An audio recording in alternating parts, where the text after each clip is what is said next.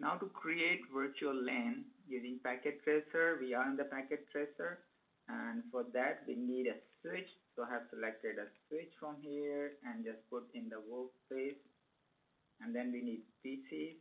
So select PC and then 1, 2, 3, 4. I think 4.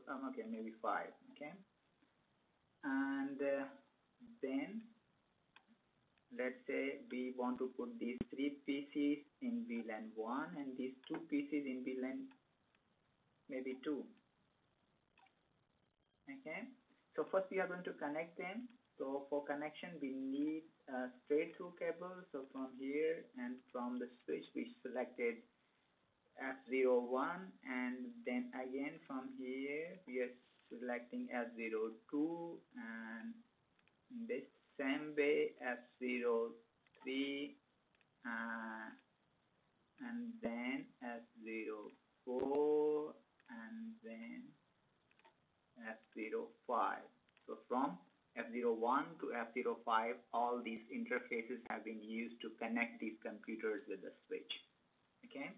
Now we need to give an IP address to this, so I'm selecting maybe 192.168.1.1, so .1 to .5. So same from this to the final, we will give it 5. So we are going to assign the IP addresses to this.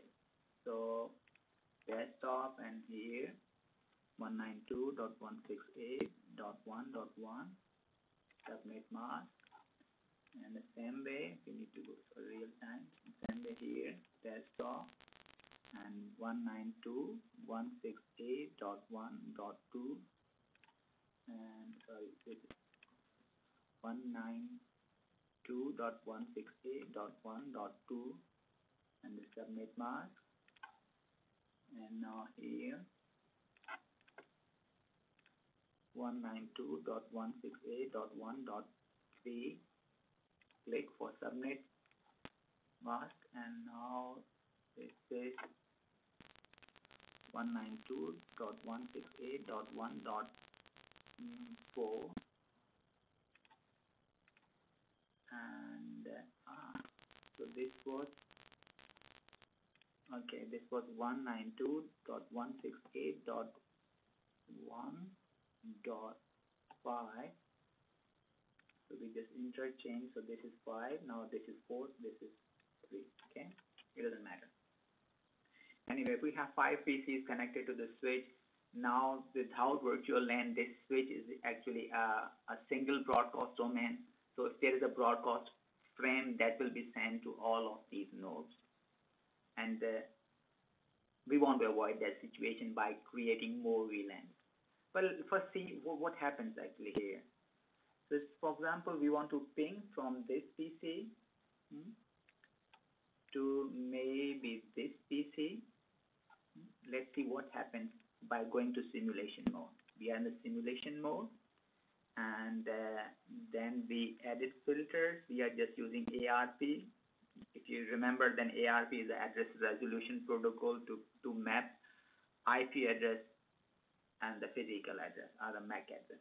Okay, so we are using these 2 protocols, and we select this packet, and from here to here we want to ping it, and for that we play this. Okay, you see, first the packet goes to the switch, and then a switch doesn't have the MAC address, then it will broadcast to all of the nodes. You see, notice that this is sent to all of them. Okay, so anyway, so this you can see that in this case the broadcast frame is sent to all of the nodes or computers connected with the switch. But now we want to create 2 virtual LANs, so that this VLAN, for example, let us use some color from here. Fill in color, maybe this one. Okay, and then we are going to say that this is our one VLAN, so this will be our one broadcast domain, And for next one, maybe we use some other color, maybe this one. Okay, and now this is our second VLAN. Okay, so we want to create two VLANs like this. So for that, what we need to do, I hope you remember from there in our PowerPoint slide. So we need to go to privilege mode and then global configuration mode. Here just we say VLAN and then VLAN ID, so VLAN 10. We created VLAN just by using this simple command. Okay, and we say the name of this VLAN is maybe newbie. Okay, so this is the name of newbie VLAN 10, and then maybe exit and again VLAN 20. So this is second VLAN which we are going to create. So this is second VLAN, VLAN 20, and let's give any name to it, maybe newbie 20. So this is the name of second VLAN.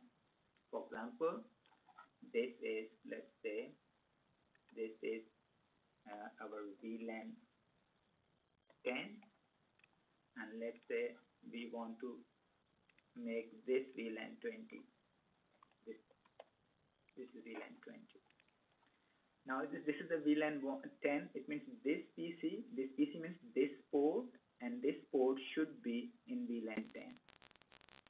So what we need to do, we just go to the interface. So interface, and I think this is S01. So interface fast Ethernet 0/1. This is the first port which is connecting this PC with this switch. So we are in the interface. Once we are in the interface, we need to say that switch port. So SW tab switch port and access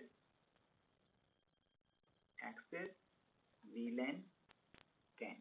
So this command will put the fast Ethernet 0/1 port into VLAN 10. So now this port, do you see the do you notice this change in color? So this port is the member of VLAN 10. Now let's suppose that we want to go to other interface, that is fast Ethernet 0/2, and here we again need to use same command. So switch port access. So I use the arrow keys to go to see the previously used command. So switch port access VLAN 10 using the same command. We have changed this port into we have made this port the member of VLAN 10. Okay. And there was another command that's also good to use, that is switch port mode access. So switch port mode access, and if you in the same way, so we created VLAN 10 and we have assigned some members to them, some ports as a member to this VLAN. Okay. Now, if you want to see this, for instance, if you want to see that what is the situation, then we can say show VLAN brief, maybe show VLAN brief. So here you can see we have a VLAN 10, name is newbie 10, and this is active, and these two ports are the members of this VLAN. And for the next VLAN, that's VLAN 20, here this is active, but then at the moment there are no ports assigned to this VLAN. In other words, there are no ports who are the members of VLAN 20 because we have not assigned them. And rest of the ports are the members, so these all remaining ports are the members of VLAN 1. So VLAN 1 is actually the by default VLAN which is already there in the switch. We don't need to create them, and even we cannot delete them as well. So this will always be there. The rest of the ports are the members of VLAN 1. We created these VLANs, and now we are going to assign some ports to these VLAN 20. So what we need to do, we need to go to these interfaces, these three interfaces. Okay. So now we are going to select, first we need to go to global configuration mode. So by config T, we are in global configuration mode here. if we want to select all of these ports, then we have a command that is interface range, and that is fast Ethernet from, so how many ports are there? There are 3 ports. 1, 2, this is from 3. If you just use this, so this is 3, and this is 4, and this is 5. So select from here interface range fast Ethernet from 3 to 5. But before that, we need to give 0 here. 0/3 to 5. So we selected all of the ports from number 3 to 5. Okay, so we selected a range of interfaces here, and then we say switch port access VLAN, this time 20. So now these interfaces are going to be the part of VLAN 20, and you say switch port mode access for all of them and press enter. And Control Z. Better to copy all these running config into our startup config. We did it. We saved all the things in the startup configuration. Okay, so now we have actually created 2 VLANs. One of the VLANs is VLAN 10, second is VLAN 20, and we have grouped them together. So if we want to see again it, then we can use this command. So that is, we can say show VLAN brief. So now you can see that in newbie 10 we have these ports, and in newbie 20 the VLAN ID 20 has these 3 ports. So we have created these 2 ports. So, and this is the by default VLAN. Sorry, we have created these 2 VLANs. We want to just ping or check from this node to this node because they are in the same VLAN. So we hope this should work. So let's see. We select this packet here and here, and then we say go for ping. And now let's see what's doing this switch. Great. You can see the switch sent to the PC which was in the same VLAN, but it did not send to this VLAN because this was different VLAN. Okay. So if this switch wants to send some broadcast message, then this will be within its own VLAN. This will not cross the other VLAN. Exactly in the same way, let's suppose that we want to check this one. So what we need to do, click there, here, and here, and then say go for ping and check the connectivity. Let's see.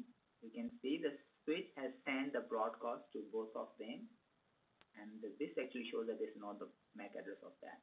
So actually this is using ARP protocol, address resolution protocol. So this is how we created 2 different VLANs, and we saw that the broadcast message from this VLAN or VLAN 20 are not going to cross the boundary of this into this. So in this way we have created 2 different broadcast domains, and on the basis of that we say that we created 2 VLANs. Okay, so this broadcast will remain in this VLAN, and this broadcast will remain in this VLAN. So this is how we created by using simple commands to different VLANs. Now you may be wondering that if we want to forward some traffic from this VLAN to this VLAN, then what to do? So sure, the Cisco has provided a solution for that as well, and we will see in our next video. Thank you for today.